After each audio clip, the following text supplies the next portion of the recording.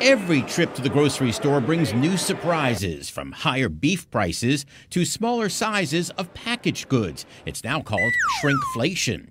But this is new, according to Ed Dworsky of ConsumerWorld.org. ConsumerWorld says manufacturers are slapping new names on cereal boxes to make them appear to give you more, like family size and giant size. It cites Post's Honey Bunches of Oats. It used to offer a family size of 23 ounces. Now the family size has shrunk to 18 ounces, but they added a new giant size at 23 ounces.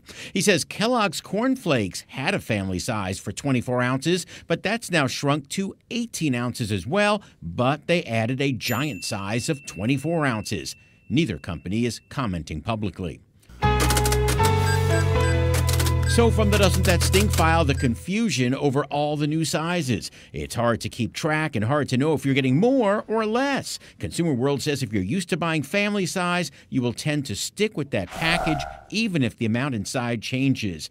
Remember, it all comes down to the number of ounces that you're buying, not the shape of the box, and that way you don't waste your money. I'm John Mattery, WCPO 9 News.